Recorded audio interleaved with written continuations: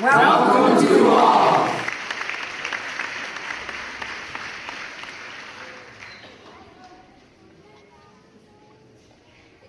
And welcome everybody. It's exciting to talk about a topic that I've jumped into with a lot of interest and seems to have a lot of significance even for today, in spite of how the events I'm covering are over 100 years ago. I've been teaching online for about 3 years for West Shore Community College. You see the logo in the upper left for my slides. I never thought I wanted to teach online, but about 3-4 years ago, West Shore had a strategic plan component that called for extension or upgrading of online instruction. And so I said, well, in retirement, why don't I try something new? Discovered how much I like it. You can teach from anywhere. So if I want to travel, I can just find a Wi-Fi place and keep up with my students. But the best thing about it, and I guess this applies to you, is you don't have to listen to your students, you don't have to see them, you don't have to smell them, and you don't have to watch them fall asleep while you're talking to them. Anyway, it's become something that I'm comfortable with and has a lot of advantages, especially now. So let me just go ahead and get started with the slides, and then I'll be going back and forth between the slides and the what I call the quotation page, which is also up. Now, here's an outline for the talk. The three visions are from these three individuals. Then the part 4 of the presentation today is, okay, let's move 100 years later and see where things are, some of the themes that these individuals, these leaders worked on. If I were to summarize everything I have to say in one slide, I guess this would be it. I call it the continuum. And across the first row, you see a kind of traditional classification of different types of learning, education beyond high school. The first category I call higher learning. You might think of this as what the world thinks of as useless subjects, subjects that are pursued because they're so intrinsically interesting and which do not have much any guarantee about leading to a career. I'll put the quotations around this because for irony, I'm not sure after studying the whole range of options in our program today that there's anything higher at all about these subjects, but they're traditionally called that. Even towards the end in the state of Michigan budget, we'll see there's a carryover from that. The idea of these subjects being higher really goes back to Plato, and Plato also relegated the lowest of 3 classifications of people in a state to those who were artisans who practiced what we call the trades today in the 3rd category over there. And somewhere in between in this traditional classification of subjects, you have professional training, which involves a lot of theory, but also some implied stuff. Down at the bottom, you see our 3 figures, and I don't mean to limit any of them to the box they fit under, but if I were to say, where was Scarborough's real passion? It was for what we call classics and the other subjects that we call higher learning.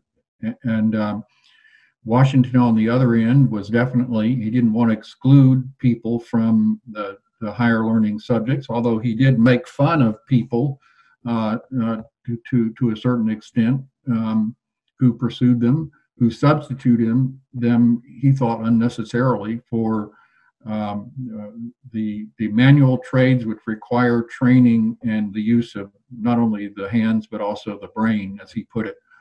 And then I believe Du Bois, if you try to locate where his real passion was, also he didn't exclude people from pursuing manual trades. In fact, we're going to see there's a big part of his orientation that considers most of the race, as he put it, as not fit for anything more.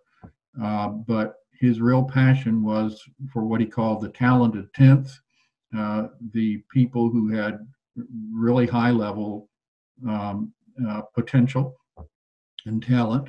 That's where he thought the focus of education for blacks for their advancement should be. So as loose and general as this is, it's a guideline to encapsulating basically everything I have to say in the rest of the program. Okay, any hands coming up? Richard? Not yet? Not yet. Okay, well, part one, Scarborough. He was born in Macon, and all three of these individuals are mixed ancestry. His father had a pretty responsible position. I say his mother was nominally a slave. The mother's owner really didn't pursue his ownership in her that much. He didn't, and he basically said, "You're free to go live with your family, and I'm not going to give you jobs to do and assign you or confine you or restrict your movement." But because she was technically a slave, and Scarborough was born of her, he was classified as a slave also. It's a very interesting story how he learned how to read and write. And I'm going to switch now to what I call the quotations page. I'm going to try to. Yeah, there we go. So I've got a couple of pages of quotations from each of these three figures. The first paragraph under Scarborough is material about his mother and father. But how he learned how to read is pretty interesting. The highlighted paragraph, second paragraph, Mr. J.C. Thomas, a very peculiar man, intensely Southern, as a rule opposed to anything that meant progress or the Negro, that for some reason took an interest in me and taught me how to read and write. He goes on to describe the penalties for a black kid learning, becoming literate, and how it was that he concealed his book in his clothes as he went out ostensibly to play with his playmates, but then in fact slid over to get a lesson from Mr. Thomas. So that's how initially he learned how to read and write. Let's go back to the slides. The war ended, I guess, when he was about 8 years old. He started at Atlanta University, now called Clark Atlanta, one of the historically black colleges and universities, and then went to Oberlin, where he really enjoyed the rest of his education there. Let me slip back to the quotations, what he says about Oberlin. Third paragraph, I'm often asked what impressed me most in those early days at Oberlin. I've always felt it was the strong religious spirit that characterized the institution, coupled with the personality of the strong individual characters there. And he goes on to conclude this paragraph, I forgot I was a colored boy in the lack of prejudice and genial atmosphere that surrounded me, and enjoyed such life and amusements with others as these presented themselves to us. He goes on to describe how after first 2 years there at Oberlin, several of his classmates transferred to Yale University and encouraged him to do that with them, but he decided not to, and how much in later life he thought it was a good decision to remain at Oberlin for the benefit of the kinds of things he describes here. So he gets a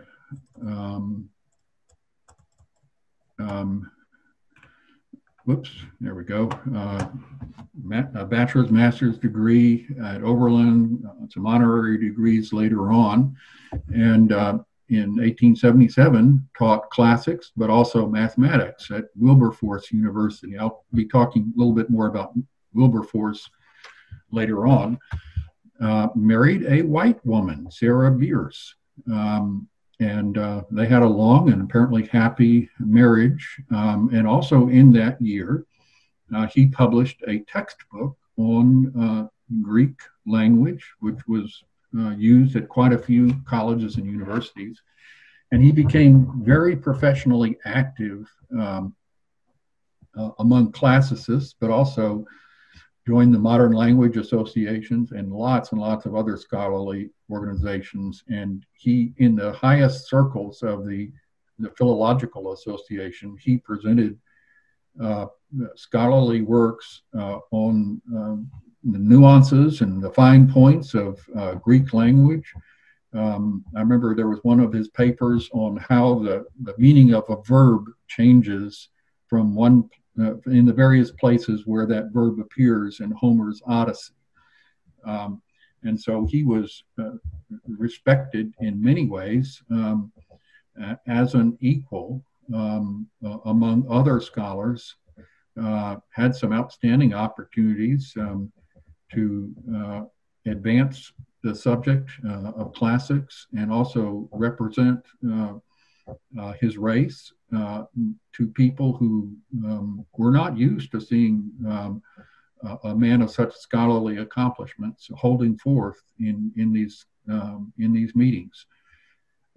He describes very vividly in his autobiography going to the University of Virginia and being invited to give a paper in some kind of hall or rotunda, I believe it was, where portraits of Jefferson Davis, Robert E. Lee were looking down on him. And he imagines how much, well, he imagines Jefferson Davis is just kind of wincing in shock and horror at the sight of a black man delivering a scholarly paper at the University of Virginia.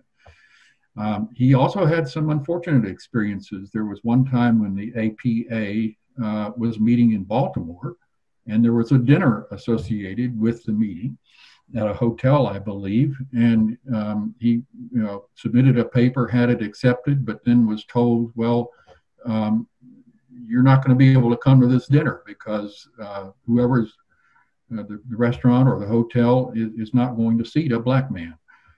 And so he stayed away from the meeting and had somebody else read the paper, as I recall.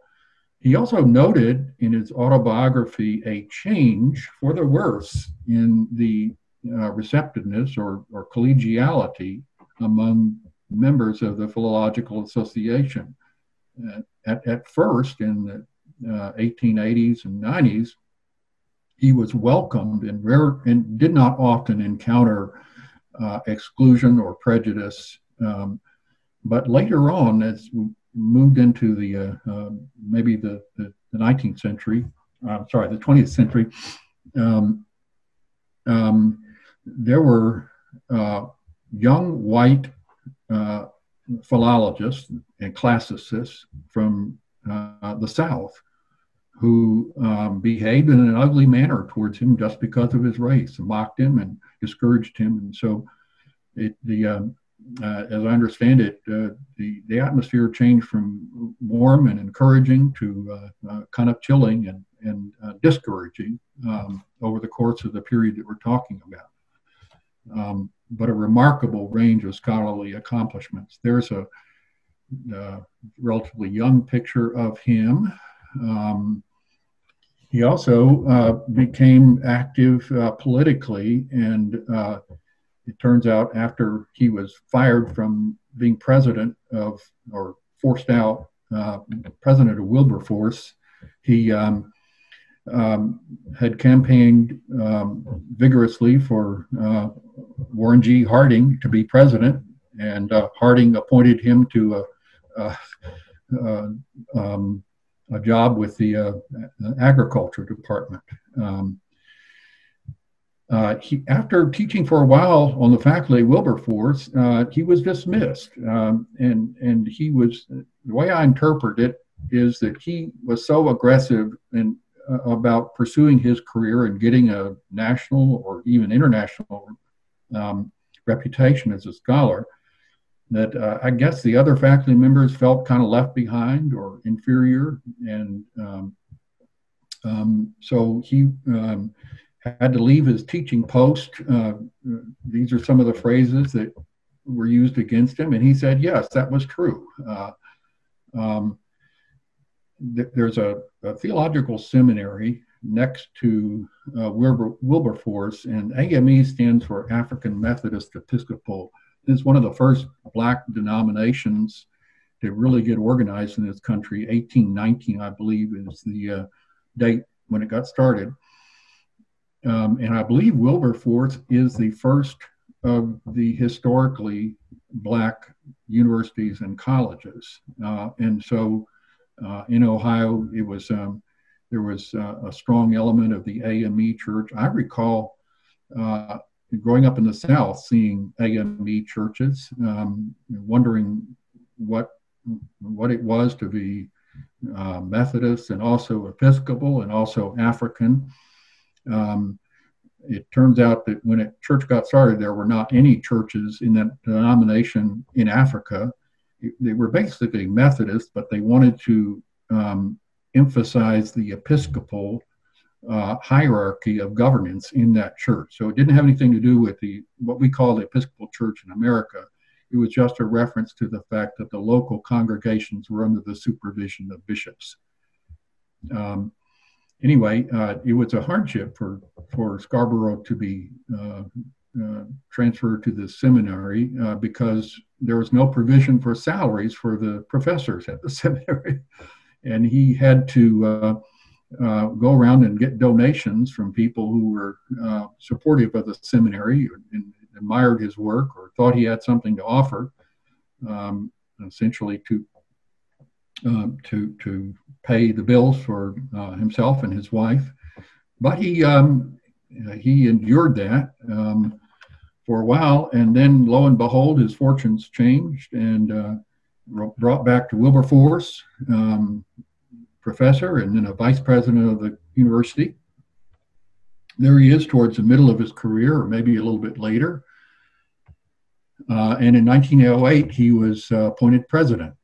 He was president for 12 years, did a tremendous amount to fix the finances. They were really all messed up, built buildings, got donations, and helped with the academic reputation.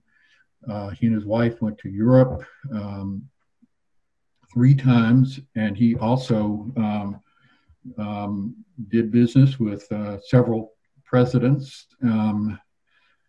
We'll see that's a common theme with all 3 of these individuals, that they did have access to the highest levels of leadership, presidential levels of leadership in this country. And there he is. Well, his fortunes changed again at Wilberforce. I believe, as I interpret his autobiography, and Professor Ronick might be able to straighten us out here, that it was basically because he was not a clergyman, that the board of Wilberforce wanted somebody in there who was ordained.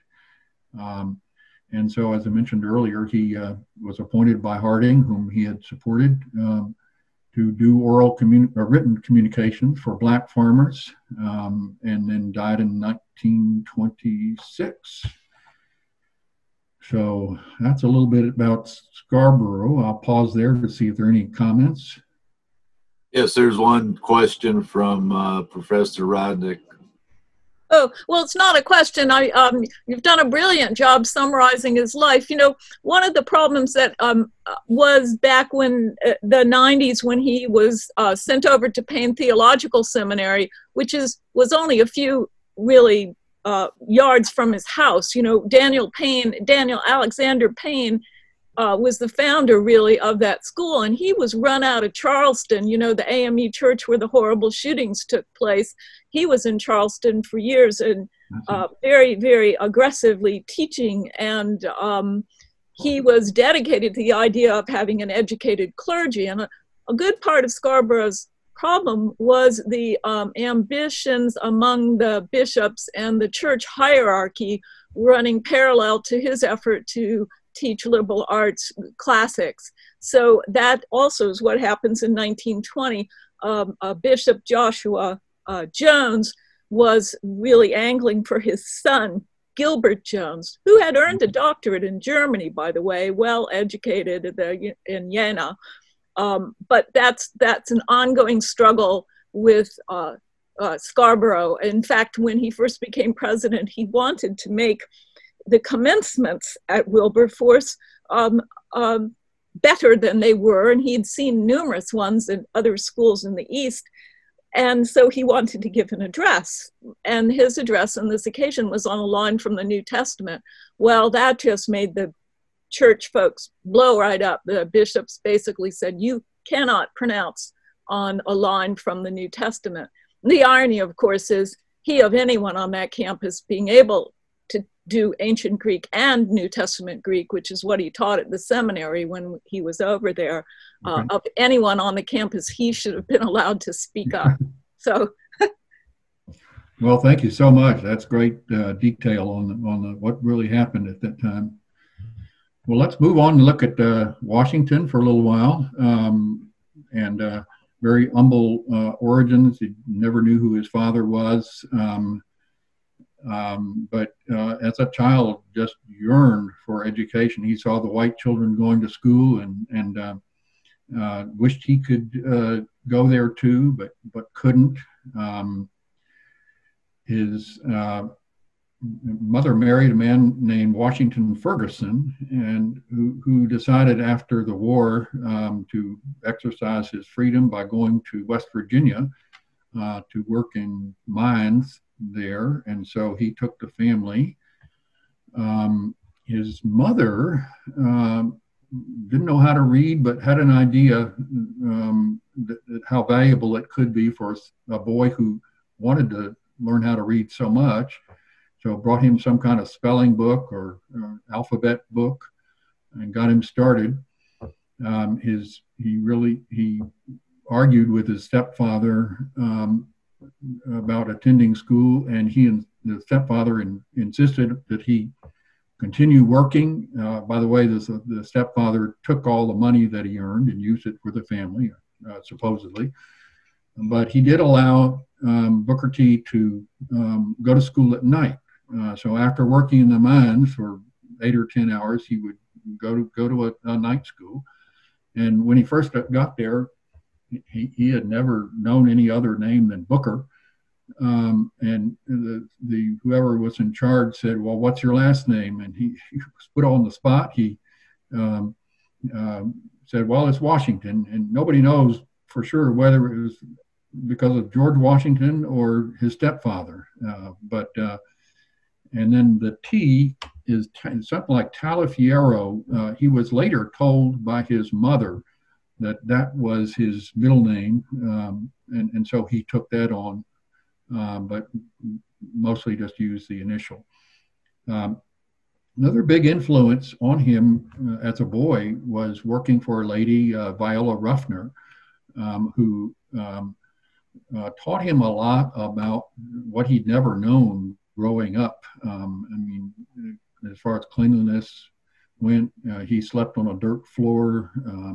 His way of getting food was just catch as catch can. Lived a sort of disorganized life. Well, the family life was just not very organized and methodical and wasn't set up to provide what people needed very well. But she took an interest in him, recognized, I guess, a kindred spirit in him, and just drilled him on those kind of virtues, which he continued to appreciate for the rest of his life. He collected nickels, dimes, and quarters from friends, and just put his meager belongings into a bag of some kind and just set out walking about 300 or 400 miles from West Virginia down to Hampton Institute, which he'd heard about. Hampton Institute was founded by a Civil War Union general. After the war, he took an interest in educating blacks. General Armstrong grew up in Hawaii, and his family had a plantation, and they supervised Native Hawaiian plantation workers. And so he traveled to the United States somewhere around the Civil War, and he was selected to command the units of black troops, divisions of black forces who fought in the Civil War, because it was figured, since he had experience of relatively savage people in Hawaii, he'd be pretty good with the colored troops, as they were called. So he turned out to take a real interest in the people that he got to know in the Civil War, and founded Hampton Institute, where Booker T. Washington walked with nothing. At one point in the journey, he was completely out of money and very, very hungry, and slept under whatever bridge or boardwalk he could find. He got a little work as a stevedore halfway through, just so he could eat. But he made it there, just ragged and dirty and tired and hungry, and talked to a lady there about starting as a student there, and she said, "Well, you don't look like anything like anybody who could do well here, but I'll give you a chance. Here's a broom, and there's some kind of building or room at the school that needs to be cleaned. And so let's see what you can do." Well, Washington, in his autobiography, Up from Slavery, describes, "I didn't sweep that floor just once. I swept it 3 or 4 times, and then I went around and dusted everything 3 or 4 times." And he got all that from learning how to keep house or manage stuff in a house from Viola Ruffner, the lady who took him in and coached him as a boy. And the lady at Hampton said, "Okay, well, I guess you'll do." He describes, for the first time, sleeping in a bed that had sheets on it, and he didn't know what to do with the sheets. And the first night, he slept on top of both of them, and then he finally observed the other boys getting between the sheets, and he figured, okay, that's what you're supposed to do. He had never taken a bath, really, or had a toothbrush before. And so he loved learning about those things and getting into an orderly situation with high standards and the other things that are mentioned here. After 3 years, he graduated and went back to Malden, West Virginia, so that he could teach other blacks, and he also set aside night sessions like he had benefited from for those who needed to work during the day.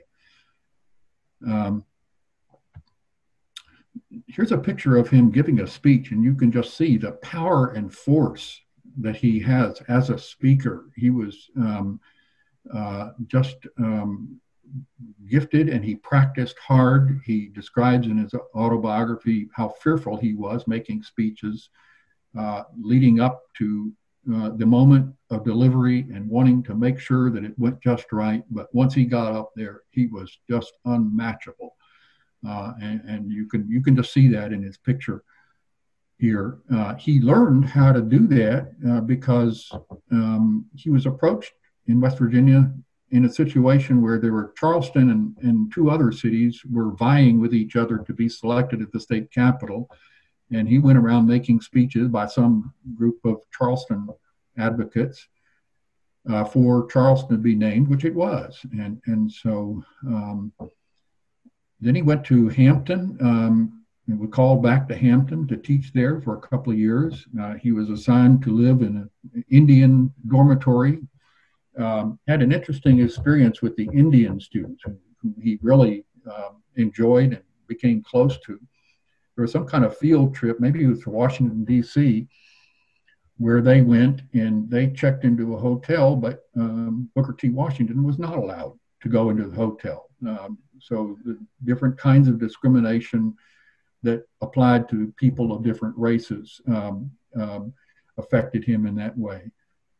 And then a couple of years later, General Armstrong received an invitation from one black, one white civic leader in Tuskegee, Alabama, saying, we want to start an institute. And I think the original invitation, the original overture was for a white leader for that school for black students. And General Armstrong wrote back and said, well, I don't have anybody I'd recommend who is white, but I do have somebody who turned out to be Washington. And they said, okay, send him on.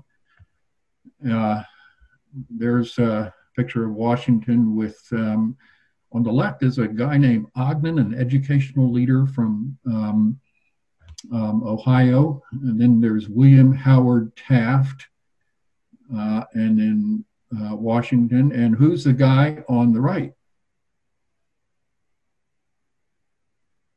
The richest man in the country at that time, after he sold his steelmaking business to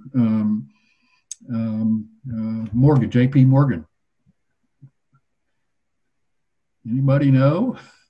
That's Andrew Carnegie. And Washington, like the others, was very familiar with the highest levels of society in the United States and very effective at getting money from them. And so, starting with almost nothing, he describes how he arrived at the Tuskegee campus, or the land set aside for it. There was something like a chicken coop in a crumbling brick building, and he built it up through the processes described here, and he also very much followed the Hampton Institute principles of vocational training. He became reached just an international level of great fame in 1895 when there was an exhibition in Atlanta.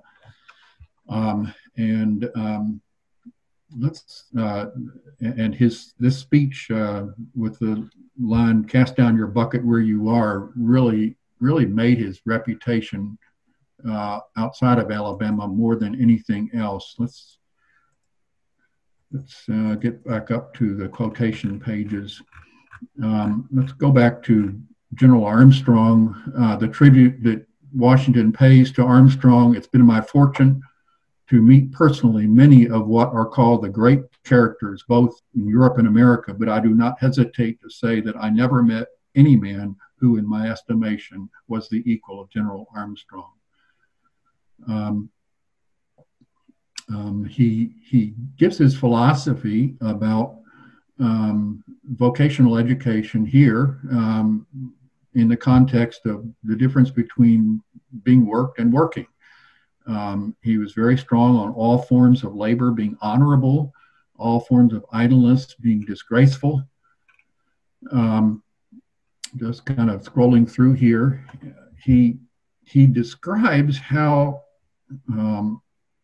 under slavery, there was quite a bit of industrial training for blacks. Let's see if I can find where I'm looking here. Just a second. Yes, the paragraph that's at the top now. Under slavery, in most cases, if a Southern white man wanted a house built, he consulted a Negro mechanic about the plan, about the actual building of the structure. If he wanted a suit of clothes made, he went to a Negro tailor. For shoes, he went to a shoemaker of the same race. In a certain way, every slave plantation of the South was an industrial school.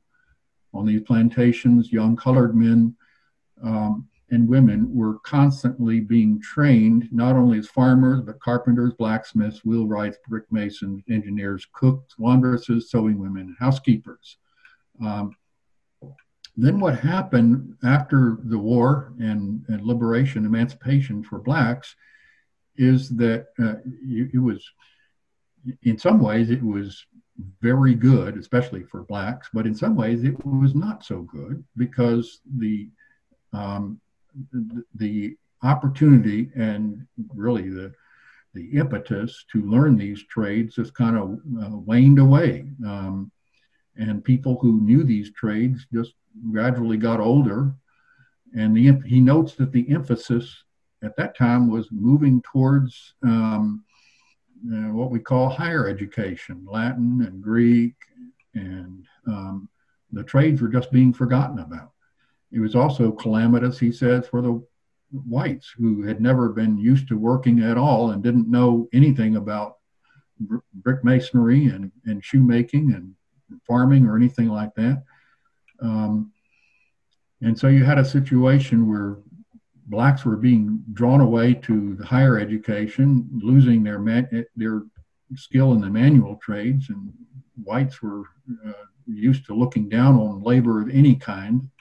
And so that was a lot of the context for the industrial training. The cast down your bucket speech, it's just a masterpiece of oratory. A ship lost at sea for many days suddenly sighted a friendly vessel. The mast of the unfortunate vessel was seen a signal, water, water, we die of thirst. The answer came back, cast down your bucket where you are. It goes back and forth several times. And finally, the captain of the distressed vessel heeds the injunction, puts his bucket down. It turns out they're at the mouth of the Amazon River, and the water right there is potable, and it solves the problem. And so he takes this as a metaphor for what both blacks and whites should do. To those of my race, cast down your bucket where you are. Do it by making friends in every manly way. Let me pause for the word manly here, because the way in which slavery emasculated, especially black men, is going to be a strong theme with both Washington and also Du Bois. But make friends in every manly way of the people of all races with whom we're surrounded. And then goes on to describe the various industrial and vocational ways in which blacks can do that. He makes fun of the higher learning fields, calls them ornamental gewgaws of life. This is a great line, no race can prosper until it learns that there is as much dignity in tilling a field as in writing a poem. It's at the bottom we must begin, not at the top. And then he addresses white people who he also said should cast down their buckets where they are. Cast it down among the 8 millions of Negroes whose habits you know, whose fidelity and love you have tested in days, when to have proved treacherous meant the ruin of your firesides. And he goes on to describe how faithful and loyal and even emotionally attached slaves were to their masters, as difficult to understand as that would be. The very last line here that's highlighted accounts for a great deal of the criticism that Washington took as being an apologist for, in this case, segregation and unequal treatment. In all things that are purely social, we can be as separate as the fingers, yet one as the hand in all things essential to mutual progress. So the separation of the fingers and the hand was taken as an implicit way of condoning segregation. And it opened it up in other things that he said to a lot of criticism, as we're going to see. Okay. I'm mindful of the time and understand anybody's need to check out whenever you need to, but we've got a little more material to cover, so let's keep on going. There's Washington with his family, his two sons, his third wife. He was widowed twice. A big event, 1901, was he was invited by Theodore Roosevelt, with whom he had a good bit of contact by that time. Roosevelt trusted Washington as an advisor on all kinds of things, including black affairs. Washington was in town. Roosevelt had met with him maybe a day or so before, but then Roosevelt took the initiative to invite him to dinner. And that was the first time that a black man had dined at the White House. Roosevelt said when he wrote the invitation, he realized this could lead to trouble, which it did. And then he sent it off promptly before he had second thoughts and decided not to do it. And when Washington got the invitation, the same kind of thing, he said, uh-oh, I'm not sure I should do this. But then he sent the acceptance off for the same reason. I didn't want to change my mind. I just wanted to go ahead and be done with it and take the risk. Well, Washington showed up at the White House at the appointed time, had dinner with Roosevelt and his wife and his daughter. The next day, the furor started. It was the most vicious display of racism and paranoia about blacks and whites commingling on an equal basis that you can imagine. Senator Benjamin Tillman of South Carolina said that it would be necessary to exterminate about 1,000 blacks, though he didn't call them that, in order to, after this breach of not only etiquette but morality in his mind, just to show the blacks their place or teach them to learn where their place is. And there were other not quite as vicious criticisms of both of them. In fact, Washington was advised by a number of black leaders, you should have known better than to accept that invitation. It set us back. Finally, he spent a lot of the time on the road and raising funds and advertising Tuskegee. It was built up into a very powerful organization with a network all over the country that people like Du Bois called it the Tuskegee machine. But he was speaking in 1915 in New York City, collapsed near death, went back to Tuskegee where he died on the campus and where he's buried. I've seen his grave. Get to that in just a minute. This is a statue of Washington lifting the veil of ignorance off of a slave. And you can see that the slave is sitting on an anvil. And what you can't see in this picture is to the right of the slave is a plow. And so this is on the campus of Tuskegee University.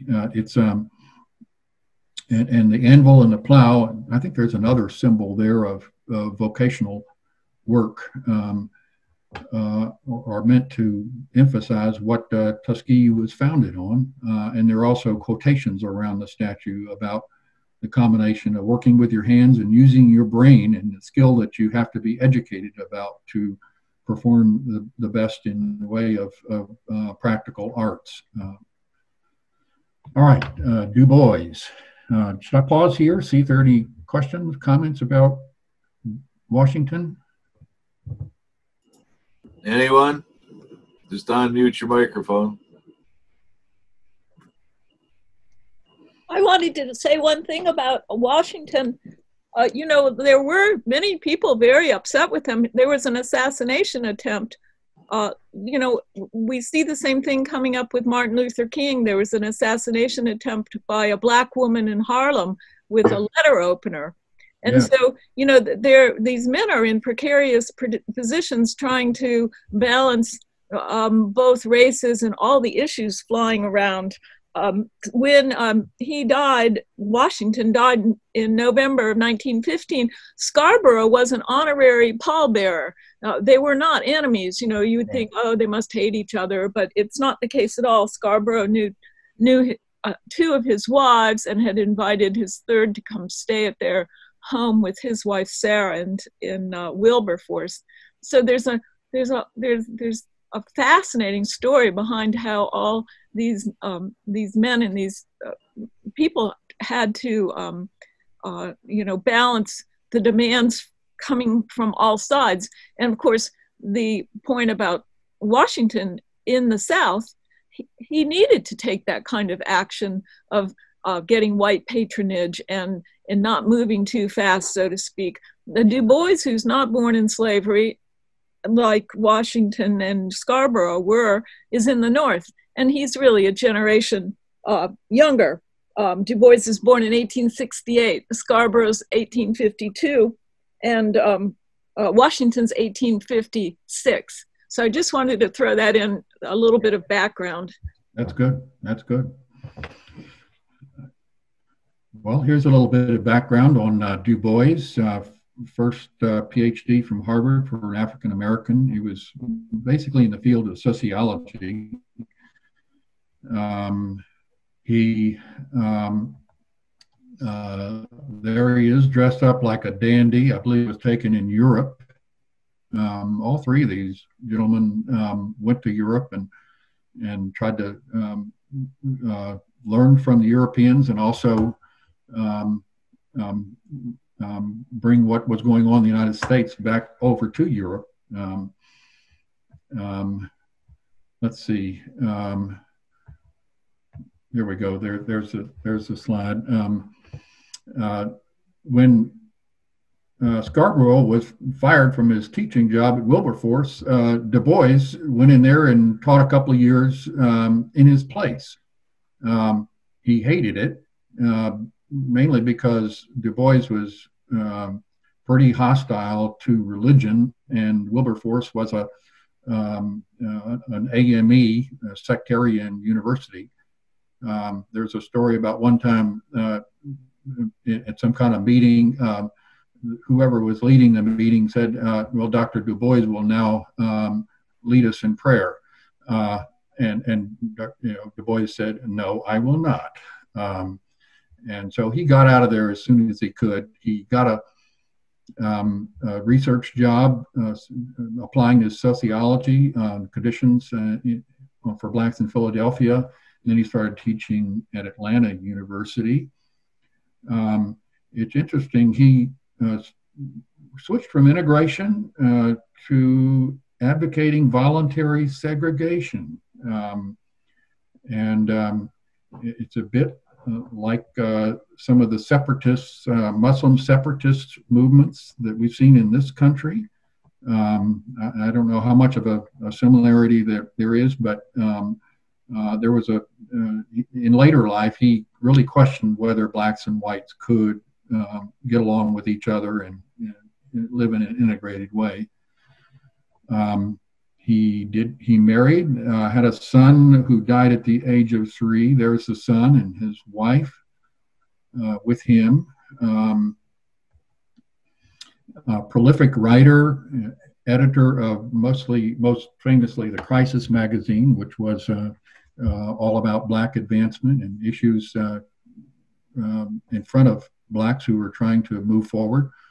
25 books, dozens and dozens of articles. He originally liked what Washington had to say at the Atlanta speech, cast down your bucket, but then began a sustained critique. Let's look at some of how Washington and also Scarborough expressed themselves towards Washington. Let's go back to Scarborough for just a little bit.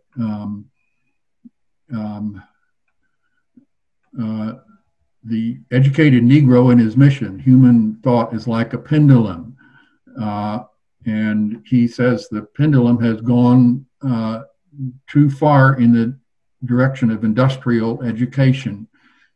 That manual training is needful, no one will deny. It's only when limitation is placed upon a race that the objection comes when one race is selected for more than its fair share of experimentation and so on. The danger seems imminent. The danger lies in the tendency to lose sight of Negro scholarship, Negro higher learning. The Negro scholar is an inspiration to his own people who need just such an object lesson as himself. The race gains self-respect. So it's only by doing the kind of scholarship that Scarborough exemplified that he thought the highest level of inspiration could be done. There's one quote, yes, the quote that's highlighted now. He kind of gives up on most blacks as needing to continue for a long time in a sort of peasantry, and that word peasantry has a particular sting to it, because he probably has in mind the manual trades, and so he's apparently relegating the people trained by Booker T. Washington as still in a kind of a peasant existence. He also talks about, in the next to the last paragraph, or the one at the top now, it's easy to ignore, crush higher aspirations, the quiet shaft of ridicule, like Washington gives when he talks about the ornamental gewgaws of higher learning. Scarborough regards as quite destructive. However, as Valerie said, Scarborough also says, and I'll highlight a new part here. In spite of the differences, Dr. Washington and I remained good friends who understood and appreciated each other's work when the danger point seemed past. In other words, when the danger of industrial education running over higher education seemed to be past. Let's look at now how Du Bois, by the way, I wasn't sure how to pronounce Du Bois's name, but there's one of his books that tells you how to say it. It's Du Bois is the way that it's phonetically.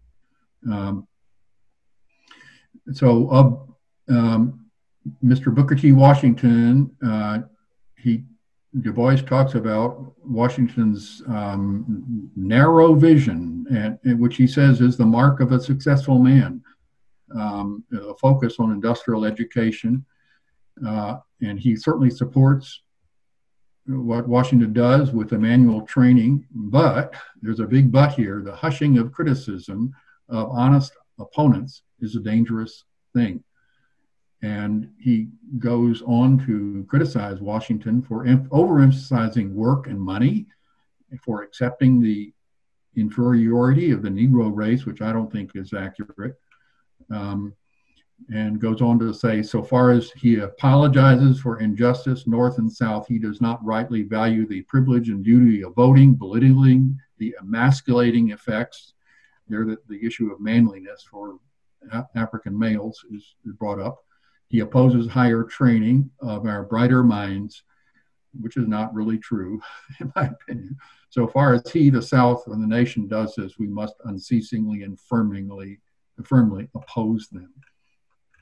So you can see where Du Bois, like Scarborough, were very uneasy with the type of education that Washington was so successful in developing for blacks. Let's see, a little bit about his daughter.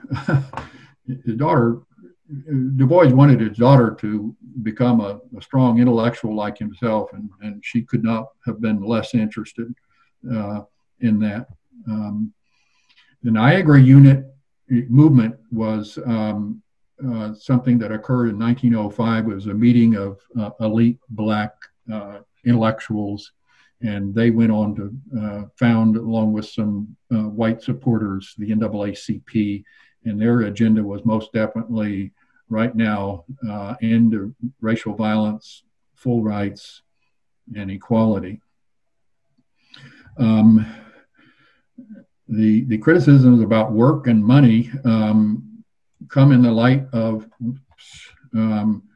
how he pretty consistently opposed capitalism, advocated socialism, and eventually, and later in life, he wrote a letter to Gus Hall, whom I remember as the leader of the Communist Party of America, and saying it's taken a long time for me to take this step, but I want to join the party. And so that's a little bit about his economic orientation, a picture of him. Some stuff about what the university should do, and the Negro College. This talented 10th stuff is also important with Du Bois. It did definitely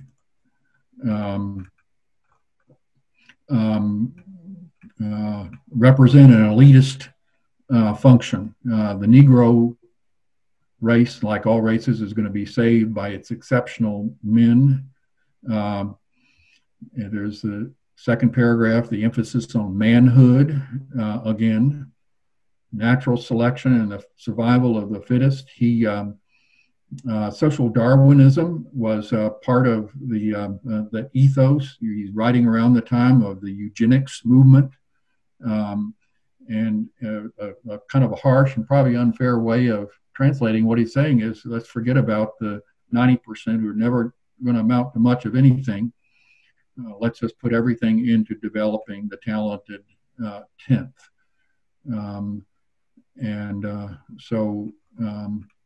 Anyway, that was the focus of his ideas on educating for blacks.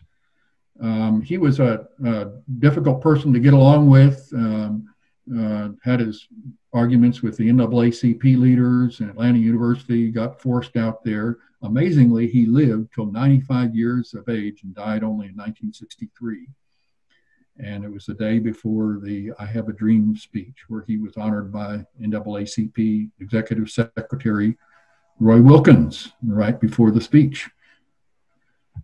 So that's a picture of Du Bois, which is in the National Portrait Gallery. So what about 100 years later?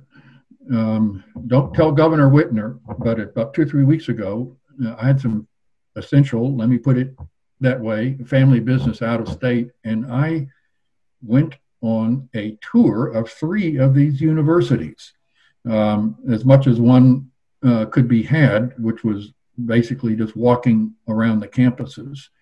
I went to Wilberforce University, which is still going with 500 students. It has a very large campus with a lot of buildings, and as a college president, former college president, I wondered how in the world are they keeping that many buildings maintained with only 500 students? They're mostly concrete masonry units and concrete made out of concrete. I was not able to see any of the what looked like original buildings on the campus. Maybe there's some that I missed, but they looked like they were probably built 50 or 60 years ago. Also went to Fisk University in Nashville, which is right across the street from Meharry Medical College, which is a well-known black medical school. The Fisk campus, of course, I didn't speak to anybody and all the doors were closed because of the virus, but Fisk now has 800 students. The appearance of the campus there, as far as the buildings go, looked like, to me, like a lot of older original buildings that would probably be ready for demolition. And they were kept up maybe as well as they could be with the resources available, but they looked decrepit to me. And I also went to Tuskegee, which by far had the most impressive campus, and you can see a lot more enrollment too. Tuskegee campus has a combination of original buildings.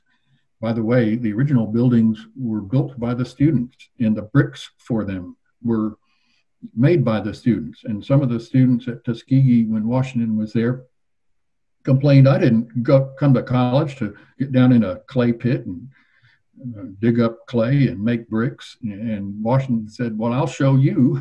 He got down there in the pit with him, and everybody shut up. And some of those bricks in the original buildings are still there, and the buildings are well maintained there.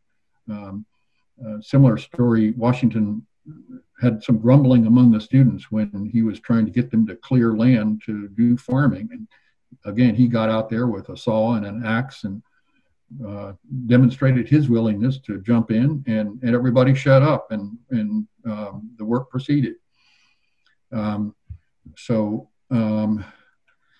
It was really interesting and fulfilling for me, having studied these leaders, to actually see the campuses, some of the campuses. What about historically Black universities and colleges? They're down in number, probably due to integration, affirmative action, the diversity trend. There's some interesting research on students of color at elite institutions. Now, some of that says that in a nutshell, so many of them come from poor backgrounds, and they feel so outclassed by the rich and flashy students who constitute the majority there, that they really don't fare well socially or emotionally or academically. This research also showed that at good, say, state universities rather than the elite universities, they feel much better and they do much better, and they tend to graduate at higher rates. So the whole question of what's the best kind of education, the best educational environment for people of color is still, it's an ongoing discussion. Okay, here's my community college background coming out. In some ways, I think community colleges, with the emphasis on workforce training, are natural heirs of places like Hampton and Tuskegee, and also because community colleges have a much higher percentage of minority and low-income students than universities. I remember several years ago, the leaders of the University of Michigan were in a tizzy because they discovered that 90% of the UM students came from households with six-figure or higher annual incomes. And what are we going to do about this? Well, I don't know what they did, but or I know some of it, but not all of it. But in community colleges, you have more racial and economic diversity than you do at universities. And so that's why I consider community colleges to be carrying on some of this work. Little bit of material on ACC. When I came to ACC, I was told in the original buildings, Van Leer Hall on one side of Johnson Street, Besser Tech on the other side, that was a way of keeping the faculty in the arts and sciences away from the technical faculty, and vice versa. But I have to say that when I was there, I saw a lot of understanding and respect for the two faculties. In the state of Michigan budget, there is a division. There's still a division between the community college part of the budget, which is probably around $350 million a year for 28 community colleges, and the higher education budget, which is for the 15 public universities. And that amounts to probably today over $2 billion.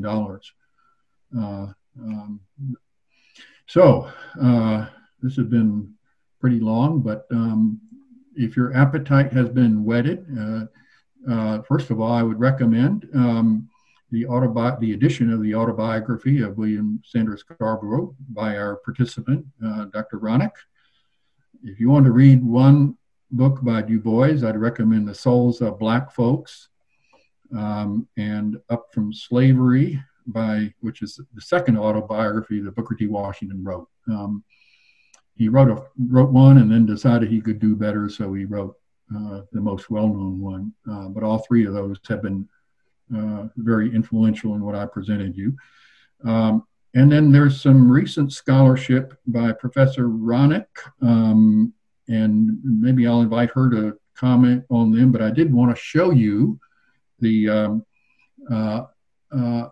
promotional brochure for Scarborough's Greek textbook, which is edited by Dr. Ronick, and First Lessons in Greek. So she has gone through much, I guess, like she did with the autobiography, and presented the material in a way that's accessible for people today. So one more slide, and then if Dr. Ronick, if you'd like to comment on these features of your recent scholarship, that would be welcome. The Harvard exhibit, an article on teachers of Latin and Greek for Africans. Final slide, additional comments. If you want the slides, quotations, or the publications from Dr. Ronick, here's my email, and open it up for anybody who wants to say anything, starting with you, Dr. Ronick. I'd like to invite you to go first if you want to. Okay, I'm trying to figure out how to get the camera back on. I was going to hold up a picture. Okay. Let's see. Richard can probably... Under participants, no, invite, no, that doesn't help. Oh, wait, I see. I got the camera. I think I can do it. I think I can do it.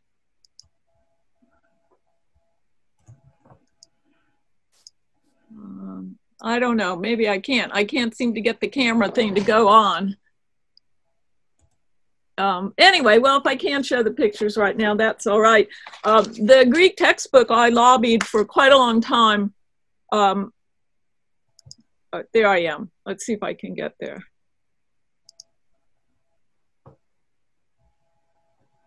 Am I showing up?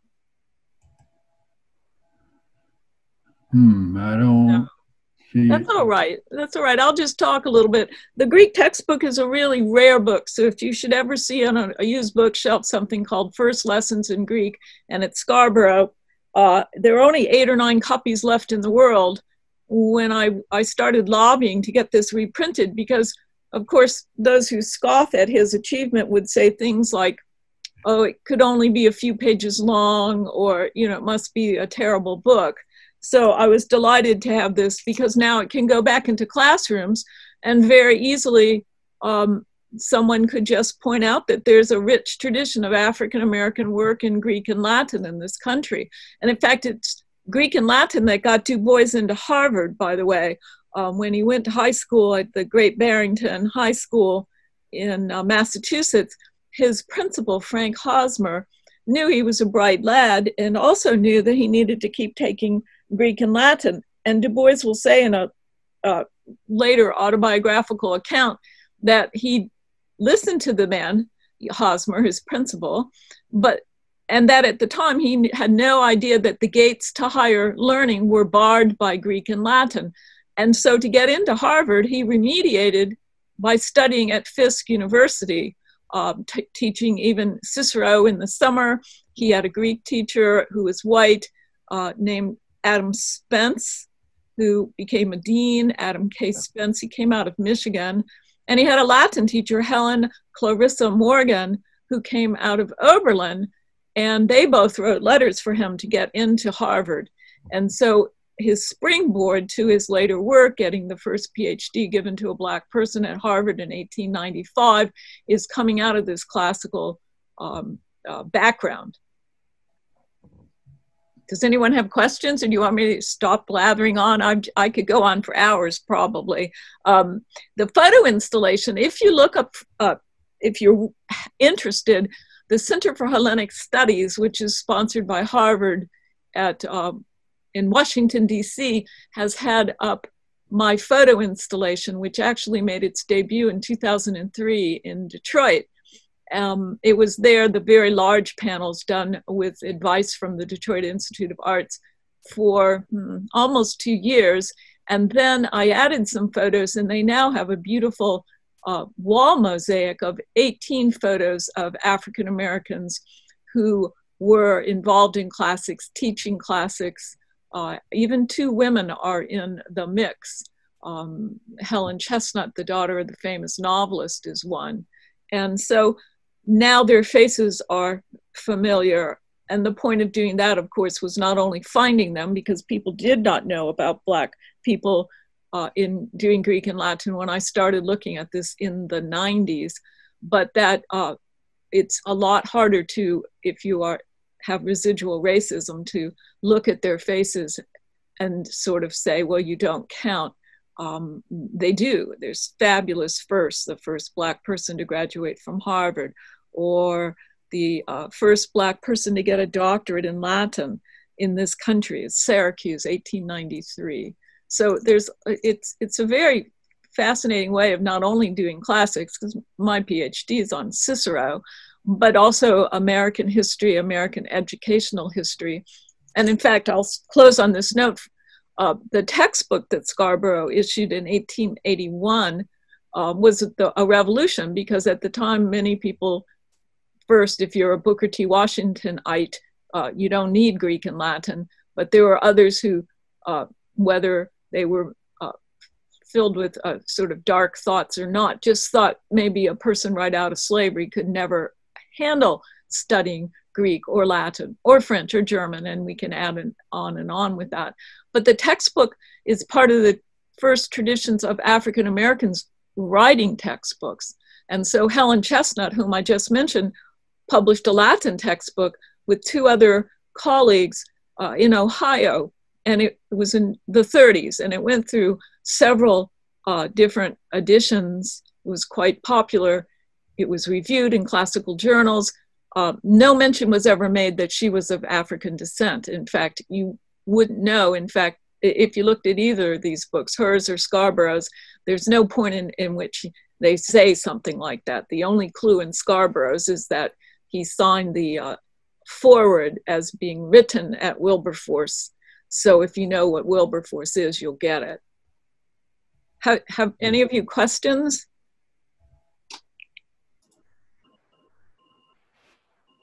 Anybody have questions?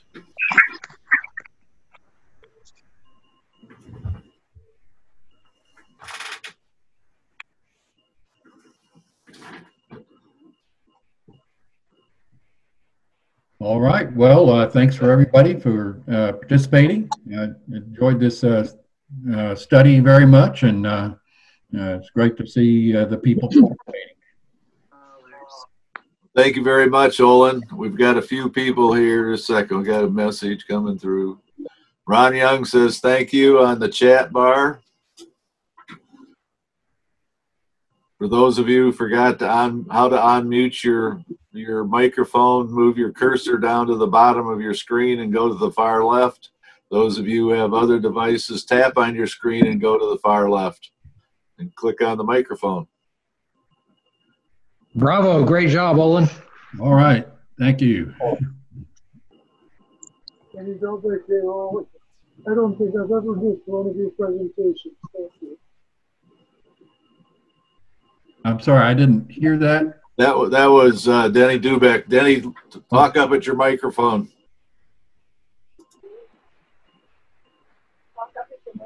Oh, there you go.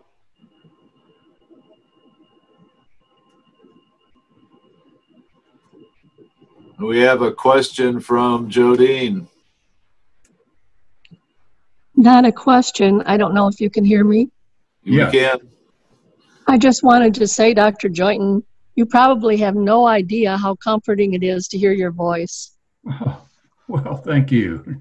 It's nice to hear and see see my friends in Alpena. Thank you very much. You're welcome.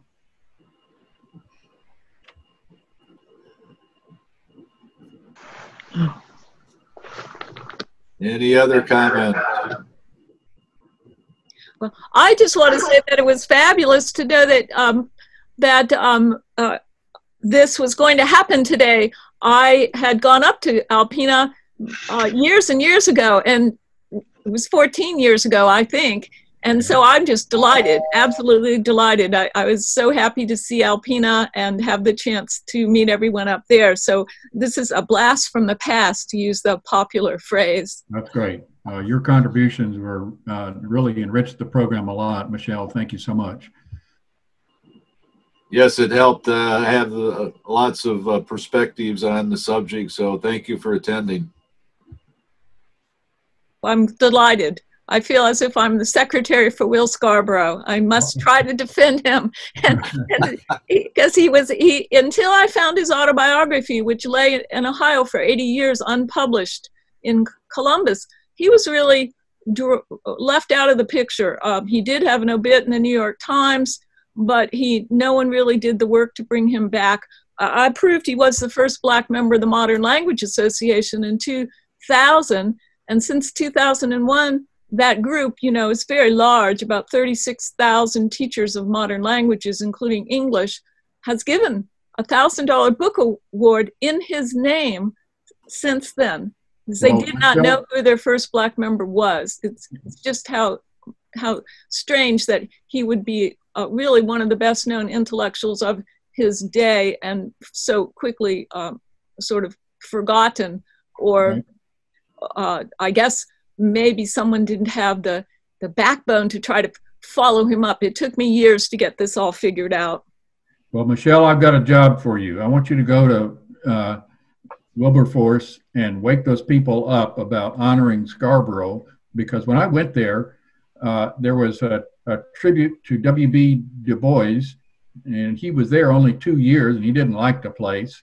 And there was another brass plaque naming illustrious alumni or people who've been associated with it, and leading off certainly deservedly was Leontine Price, the opera singer. But there's no mention that I was able to discover walking around the campus of Scarborough. He's not honored there the way that Washington is at Tuskegee with a big statue.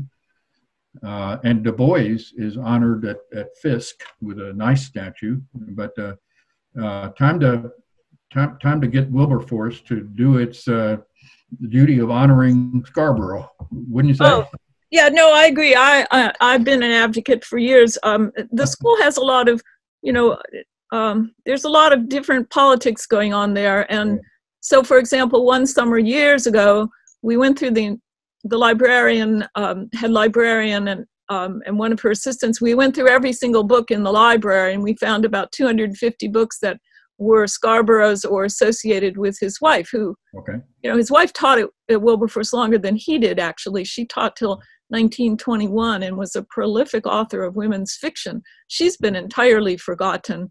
It was known she was white in her lifetime, and some modern people think she's Black. So there's just a lot of he hasn't had the supporters, so to speak. He didn't get the support by PhD granting institutions that would say, do the work on Will Scarborough.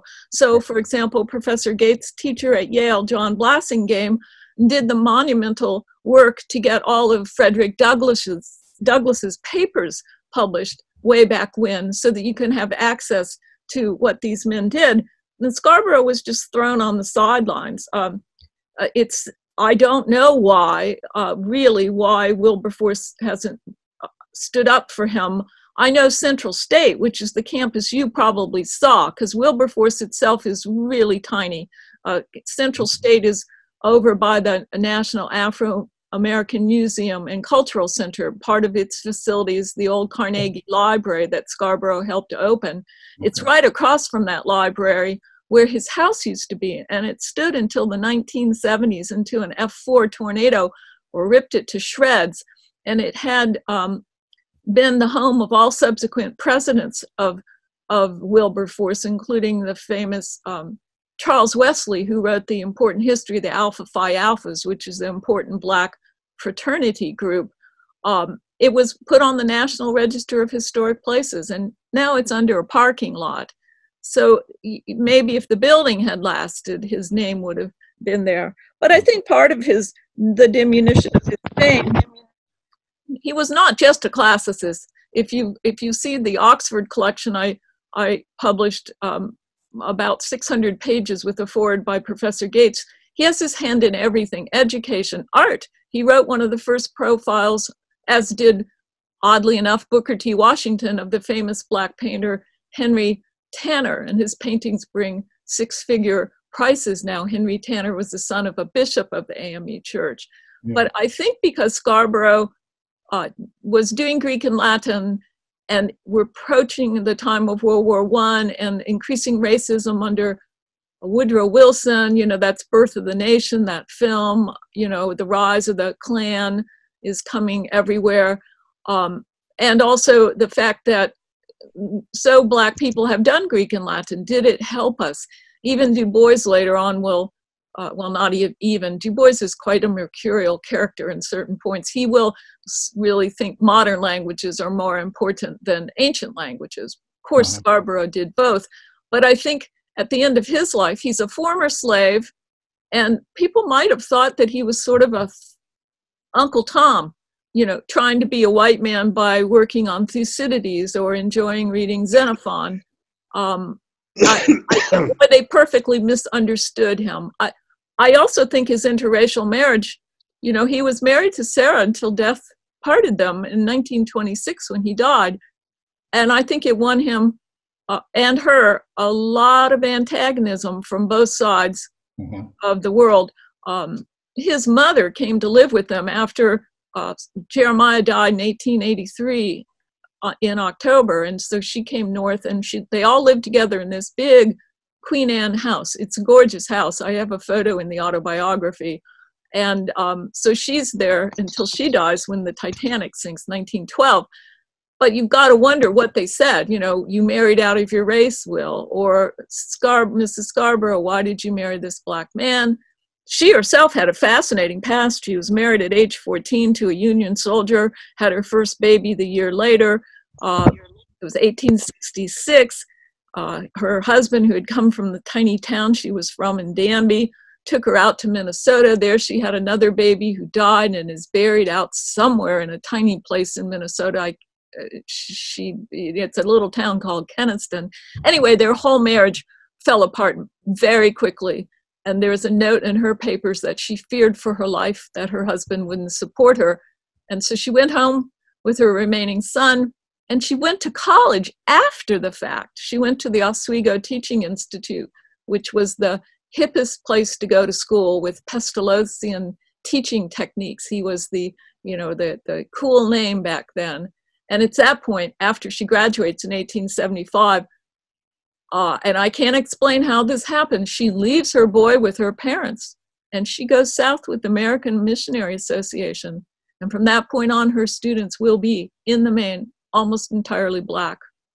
She meets him at Wilberforce at an interracial high school. It's burned down after the vicious, bitter Tilden Hayes election in 1876.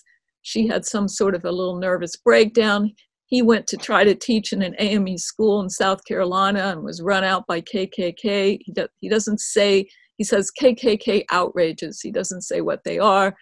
1877, they are both invited to teach at Wilberforce, and then they'll get married in 1881 in New York City, August 2nd. So what a slice of American history is written into their lives, wouldn't you say? Yes. So, Dr. Ronick, I'm curious, what has taken you down this path of learning? Oh, because, bluntly, classics is looked upon as sort of a white-only enterprise, and people see it as elitist, when in fact, any form of education for centuries was always Latin and Greek-based. And when I kept hearing this back in the 90s, there was a big intellectual fight over, actually argued by white people, oddly enough, about whether Greeks stole from the Egyptians, what do the Egyptians owe to this, all this arguing over what is really, the Mediterranean is a multicultural area. But while I was listening to all of this, I wondered where Black people were, because anyone who went to school until maybe 50 years, 60 years ago, you could not get into college without Greek and Latin. And so since there were educated Black people who went to fine schools, Smith, Williams, Harvard, Syracuse, Amherst College, you can name them more and more. That's just a sample. But because I know they went to these schools, I assumed there had to be Black classicists. So that's where I've spent most of my days ever since, reading everything from the 19th century. And that's how I stumbled across some short biographical pieces on Will Scarborough that said he wrote a Greek textbook, that said he had been a member of the American Philological Association. In fact, he was a member for 44 years. And he gave more papers at that group than the average classicist today has ever given. I mean, he's an out-and-out intellectual star, traveling on train when the meetings were held in the summer. No sense of knowing if he would be able to stay safely somewhere. He usually ended up, well, often would end up with a prominent colored family, he would say. Sometimes he'd get turned away from hotel. He had a memorable incident at Williams College in the summer. He got there late. He was on the program to give a paper. He wasn't, suddenly the hotels were filled. And so he asked if he could stay in the railroad traction shed, which may be possibly comforting for him because of his father's service to the Georgia Central Railroad for many, many years. Anyway, so long story short, the next day he got himself together and he went off to the meeting, and he didn't describe whether he was dirty or exhausted or he was in a rage about all of this. All he said that was to make this point about the ironic twist. His paper was going to be on meals in antiquity, prandium in Latin, hence postprandial slump that you get after you have a heavy meal, or depnon in Greek. So all he said was on his way to the meeting that he mentioned his paper, and then he said he knew what it was like to miss one, meaning missing a meal. Don't you just love his heart? Yes. And, yeah. I love hearing from you and all this information you have gathered. It's quite fantastic. Well, I'm so glad to share it because he's a phenomenal scholar. You know, have you ever seen Professor Henry Louis Gates on TV? Yeah. He does that Roots show and he does all kinds of specials. A little bit. Well, he was absolutely delighted that I'd gotten all this work done, and he wrote forwards to the autobiography and then the collection from Oxford University Press of Scarborough's published pieces, which took me a decade to find. There was no bibliography. And he says, if there is an antecedent to W.E.B. Du Bois as an intellectual scholar, a public intellectual, it is William Sanders Scarborough. He calls him the Black Scholar's scholar. That's great. Yeah, I think it's great because we need a statue of him. He should be on a stamp. And I'm not sure why it's all so slow in coming. That's all. And yeah, Wilberforce, you're quite right. There's sleeping or something. I don't know. It also can be, you know, I'm not Black, or at least ostensibly Black. Although I've been told I'm an honorary Black person now. I mean, it might be that I'm the wrong messenger. That maybe if I were a man or if I were Black. Not real sure, but I'm not stopping.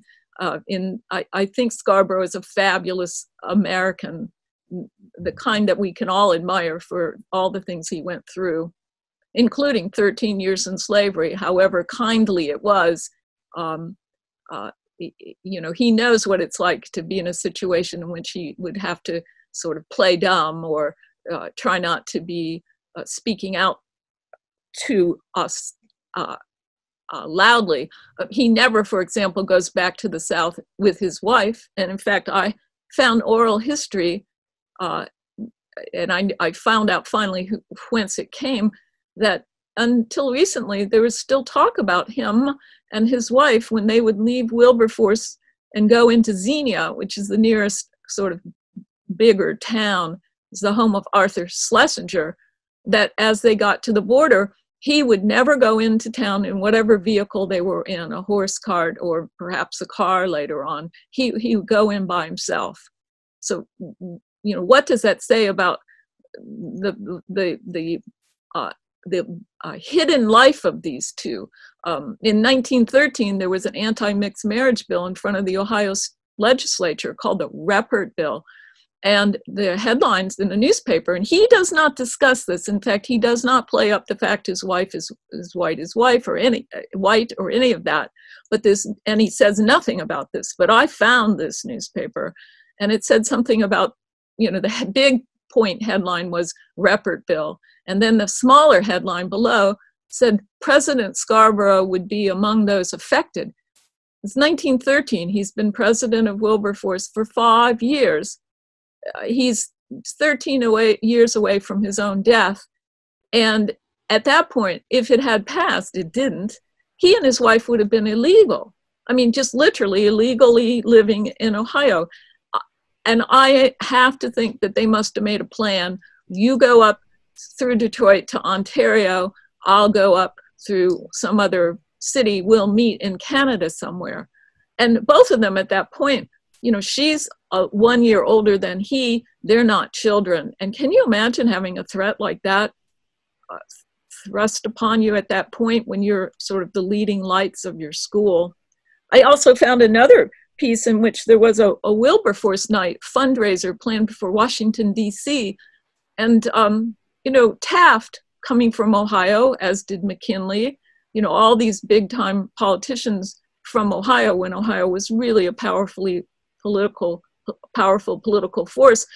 There was this newspaper article about this fundraising night, and it basically said, lots of people are canceling from this. They're not going to answer the invitation to appear on the program because they're afraid, and this is Taft, we're into the 20th century, they're afraid that this would show that they were endorsing interracial marriage.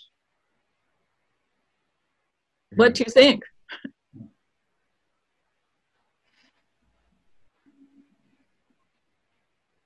No reaction? I find it just incredibly, you know, again, they're at the top of their professions, and to have that kind of come out of the blue, right. I mean, they must have, and there's no personal correspondence that still exists. They must have actually, and she lived longer than he. She lived to 1933, and I'm thinking they decided their own personal world was very private, and the myriad letters or telegrams they must have sent to each other, because he was always out on the road to these meetings or going to New York to try to raise money for Wilberforce. I think they must have willfully destroyed some of these more intimate windows into their life and how they stayed safe during this period. It's a guess, I don't know, but you're all now deputized Scarboroughites. So if you find something out there in a garage sale, a pile of letters and William Scarborough, pick them up, because I have also, as I've done this work, things have turned up that you wouldn't have imagined would turn up. And once the name is known, and Scarborough doesn't sound, I mean, it sounds English, doesn't it? As a name, you would just think, oh, you know, Scarborough, who is this? But now you know, and maybe you'll find something. Maybe you'll find a packet of letters they wrote during one of these assaults. With knowledge comes responsibility, right? Absolutely. Absolutely. I mean, Scarborough, can you imagine too, he's a little boy. He watches the Union troops take Macon. Later at Atlanta University, he will help tear down the Civil War fortifications as part of his school day. And when he finally gets to Ohio, he'll actually sit by John Sherman, the brother of William Tecumseh Sherman, whose soldiers and arm, you know, the guns and all that Scarborough heard and saw the remains of in Georgia. He'll sit by him at the first Lincoln Day banquet ever held in Columbus, Ohio. What a remarkable change in position, wouldn't you say? It's just, it's thrilling to me that such a life could have been led in that time. Indeed. Anyone else have comments?